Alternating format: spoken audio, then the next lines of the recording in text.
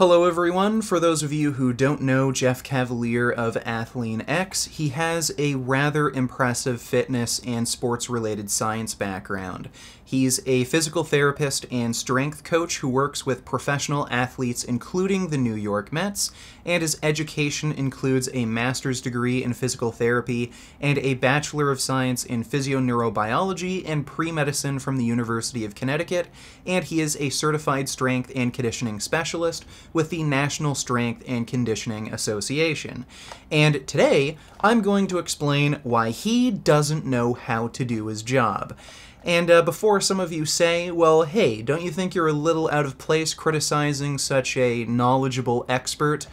Well, keep in mind that the third leading cause of death in the United States is medical misdiagnosis. So even experts can be wrong sometimes, and sometimes they're so wrong that it actually kills people. Now, I don't think ATHLEAN-X's advice has been so bad that it's caused anyone's death, but some of his advice might be holding back your gains, and what is life without gains? So I think one of Jeff Cavaliere's main problems is he tends to overanalyze and overcomplicate things, and he skips over just some basic fundamental training principles, and he misunderstands some of these training principles. So today I'm going to critique two videos he's made relatively recently. The one video is titled "Can't Get Bigger, Wider Delts, Just Do This," and "Workout Volume is Killing Your Gains." What's up guys, Jeff Cavaliere, ATHLEAN-X.com. So today I want to try to help you to grow bigger delts. Now, you're going to have to promise that you'll trust the advice that I'm giving you. Because if you do, I am guaranteeing you that you're going to see results from what I'm telling you. So I think a lot of people do just put a lot of blind faith into whatever Jeff Cavaliere says, and I think that's in large part due to his educational background and his professional work history. Again, if you take a look at his website, he's worked with the New York Mets, he's worked with NFL football players, and that sounds very impressive, but it looks like his primary role with these athletes was to work as a physical therapist for injury prevention and recovery, and strength training was just a secondary thing. And also consider, these are professional athletes. These are the most hardworking, the most genetically gifted athletes on the planet, and they're very likely taking steroids, so they have some chemical enhancement working for them. So even if Jeff Cavaliere isn't that great of a strength coach, well, these professional athletes he was helping train, they're extraordinarily hardworking, they're genetically gifted, they're on steroids, so even with a bad coach, yeah, I'm sure likely they would see some progress and improvement. Now, Jeff does work with some regular Joes, some people who aren't amazing natural athletes, like his partner Jesse. And if you take a look at the progress Jesse has made over the years, it's really not that impressive. He went from skinny to looking like he does some push-ups and swims occasionally. And over the last, year or two, it seems that Jesse's progress has stagnated quite a bit. So, no, I don't see why we should just put blind faith into everything you say, and I think there are some fundamental flaws with how you approach training. Okay, now, I'm a big advocate of heavy overhead pressing. We work overhead pressing into everything we do. There's a value when you're training athletes to be better and more explosive at training overhead with heavier weights. When you're trying to grow bigger delts, specifically hypertrophy your delts, your heavy weights are likely going to be the enemy. The enemy because what happens is it invites the opportunity to substitute. And substitution is one of the biggest problems when it comes to growing bigger delts, because the delts and the shoulders in particular will ask for help from everywhere. They'll ask for help from the low back to cheat a weight up. They'll ask for help from the legs and from the hips. They'll ask for help from your torso and your trunk to lean a weight up as you're trying to lift it. We don't want that. We want to direct what we're trying to direct into the muscle we're trying to train. Okay, so it sounds like Jeff understands that heavy weight training is great for muscle growth, and if we're focusing on muscle growth specifically, so hypertrophy style training, then performing sets in the 6 to 12 rep range would be totally appropriate. So why is he claiming that intensity is the enemy of deltoid training when you need to perform some heavy sets to grow your muscles to the maximum extent? He is making the argument that, okay, with deltoid training in particular, you do run into form breakdown issues when you use too heavy of a weight, where people will start swinging and doing cheat reps. Well, okay, there's ways to work around that. You can do some supported exercises, like instead of doing just standing shoulder presses, you can do seated shoulder presses, which are impossible to cheat on. You can also just tell your training client, like, hey, don't swing. If you can't handle that amount of weight, just drop the weight and do strict form. And if they're still having trouble with form breakdown with the weight they're using, well then, again, you can just make them do supported exercises. They can do chest-supported lateral raises to work their delts. So, weird how he'd say, yeah, heavy weight training, great for muscle growth, but you have to avoid heavy weights for training delts. Stupid. So what you need to do is you need to make the delts and force the delts to do the work they're supposed to do. So for me, I actually would probably train with a 10. And all I'm going to do is, again, I can either stick with that activation drill that I showed you, or I can just try to stay straight the whole time. So I get a little lean forward here. I get my thumb higher than my pinky, and I'm just going to try to extend my arm as straight as I can, slow repetition, straight out to there. Once I think I'm up there, I hold. I go another inch or so up, and then down. Now, if I really want to keep this work going, I don't bring it all the way down to here.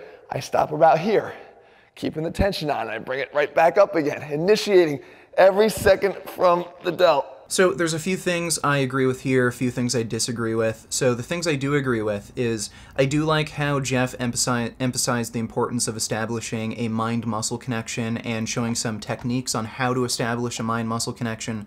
I think this is especially important for people who are new to the gym. I've had a lot of new clients before, back when I was doing personal training, where they couldn't really, whenever they did deltoid training, they couldn't really feel it. So I think some of the techniques he showed in this video for, you know, really trying to squeeze, focusing on the shoulder, I think that is good for a beginner lifter. Secondly, I do think he brought up a good point that, yeah, a lot of people are, you know, lifting too much with their ego. They're grabbing weights that are way too heavy, they're swinging the weight, and they're not actually focusing on the target muscle. Now, with that said, I think you can go way too far in this direction and you know, force such an insanely strict form that is actually going to prevent you from building any muscle. So it's very difficult to perform lateral raises with a heavy weight and strict form just because you have such little leverage. If you're going to have an outstretched arm and lift it up to, you know, at least parallel with the ground, it is very difficult to hold your arm up like this with a heavy weight. So if we're going to use Jeff Cavaliere's technique here with really, really strict form, where we slowly lift the weight up, really squeeze it at the top with an outstretched arm, and then slowly bring it down, in order to do that, you're going to have to use such a light weight that it's likely not going to be all that effective for stimulating hypertrophy. You need a certain amount of weight to stimulate hypertrophy. Generally speaking, about 60% of your 1 rep max on a given lift is required to stimulate muscle growth. So if you're only using like little baby weights to do this like really strict form, that's not going to be enough to stimulate muscle growth in your deltoid effectively. And you should also consider the leverages change throughout the movement. So the first half of the movement down here, you have a lot more leverage, but at the top of the movement, the last half, you have a lot less leverage. So that means this first half of the movement, you could use a lot more weight. And if you're only sticking with these tiny little baby weights, well then you're missing out on potential muscle growth down here by just always sticking to these really light weights. So I think there's a benefit to maybe having a bit of form breakdown, maybe not using super strict form, but using some heavier weights to get the benefit of using a heavier weight that's a bit better for stimulating hypertrophy to maximize some of the muscle growth down here, but you can alter the intensity throughout the week. You can use some lighter weights maybe at the beginning or end of the week, and then you can kind of maximize muscle growth at the top here, use strict form, you know, work on mind-muscle connection, all that. But to say that you should always avoid using heavy weight for whatever, you know, shoulder movement you're using, it's ridiculous. It's going to hold back your gains. And look at Jeff Cavaliere's shoulder. He said himself that he only recently started doing this, where he started using really strict form and technique. Well, look at the guy's shoulders. They're big. He has big muscular shoulders. How do you think he got those shoulders? By lifting heavy weight. He admitted it himself at the beginning of the video. These are very light weights, and the sooner I actually realized this, the more willing I was able to kind of compromise that belief system, the faster my delts were able to grow. And this is in recent years too. And Jeff has had big shoulders for a long time now, and if you go back and look at his older videos, he was doing heavy deltoid training. There was a video from about a year ago where he was talking about shoulder training, and he was doing lateral raises with really heavy weight and not strict form. You want, at this point, to make sure that you're including something that allows all these muscles, like I said, of the shoulder girdle to work together. And we can do that with a combo of a cheat lateral going into a dumbbell push press. Like, this is how the guy built his shoulders. Not with this 10 pounds, really squeezing. Do you really think you build big shoulders like Jeff Cavaliere by only using 10 pounds? It's ridiculous. So I don't know what's going through Jeff's head right now, but guess what? The way he built his shoulders was with heavy weight, not using the strictest form. Strict form might be appropriate sometimes, but guess what? There are times when you go into the gym, you just have to lift heavy weight. So, yeah, like, I don't know why Jeff tries to overcomplicate things. Like, dude, just go into the gym and lift heavy weight. The problem is this, guys, your delts aren't as strong as you think they are. All that overhead pressing is utilizing a lot of other areas, a lot of the kinetic chain to help you to do that. And that's a great thing. Again, athletically, that's a great thing. But when we're trying to get hypertrophy, inefficiency is where you want to go for. You want to make this movement as inefficient as possible. Make the delts do all the work, take away all their help, and they will respond. And they will respond with a lot lighter weight than you think. I guarantee it. So again, you already know why I disagree with Jeff here. He believes that heavy shoulder work is prone to form breakdown when that's not necessarily true. You can do supported exercises where it's virtually impossible to have any kind of form breakdown. And on top of that, I think to lift heavy weight, sometimes you need to have form breakdown to build the most amount of muscle possible. You're just not going to build big shoulders by doing little tiny baby weights. So Jeff not only neglected the importance of heavy weights when you're training shoulders, but he also neglected volume. He didn't address volume at all in this video, and that's arguably the most important aspect of muscle growth. Regardless of how good or bad your form is for, you know, whatever deltoid exercises you're doing, if you're not doing enough total work, enough total working sets throughout the week to grow muscle, you're not going to grow. So if you're doing, you know, maybe 10 sets directed at your shoulders each week and you're not growing any muscle, well, then try adding in more sets. Try doing, 12 sets, maybe 15 sets. Maybe you need 20 sets. This is going to depend on your training experience, your genetics, whether you're male or female, your height, a number of factors, but I don't think it's a great thing that Jeff not only ignored the importance of weight, but he also just completely ignored the importance of volume and just only focused on technique. And Jeff has another video titled "Workout Volume is Killing Your Gains," and again, in this video, Jeff sort of diminished the importance of training volume, and he doesn't seem to have a complete grasp on what training volume is and how to incorporate volume into your programming. Volume is not, in isolation, going to be that important, because what you need to do at all times is consider it in context along with intensity. And we're going to talk about this because there's a few scenarios here.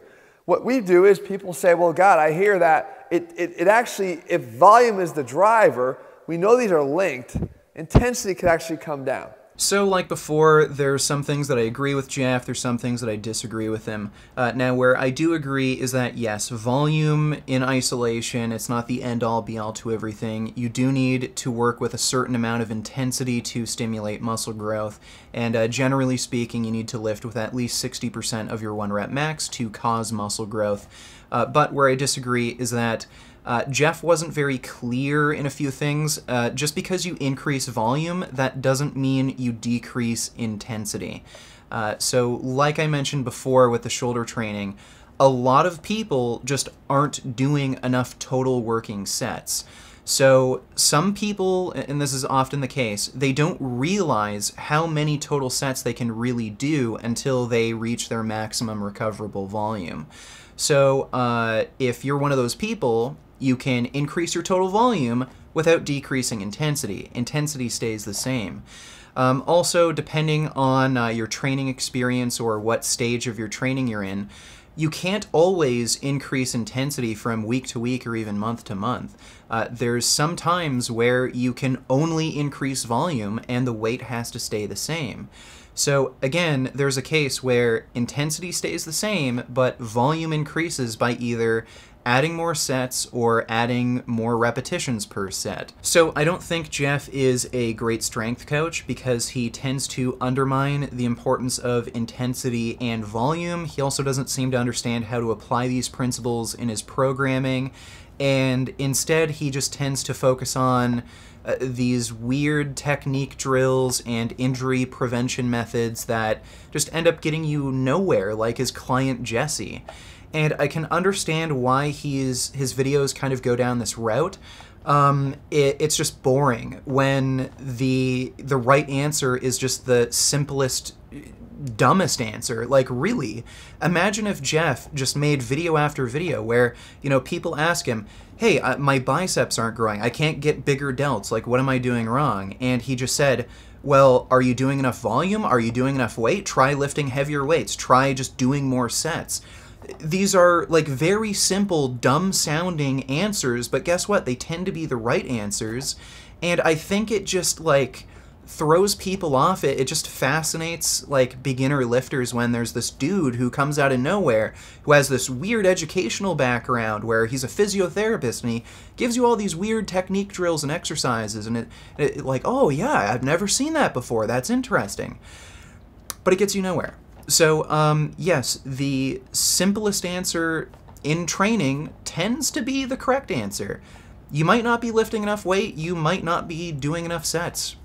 Simple as that. So rather than doing these weird technique drills where you squeeze really hard with light weight, try doing heavy weights, try doing more sets. What a relief. When will this poisonous product cease? This is another public service announcement. You can believe it or you can doubt it. Let us begin now with the cow. The way it gets to your plate and how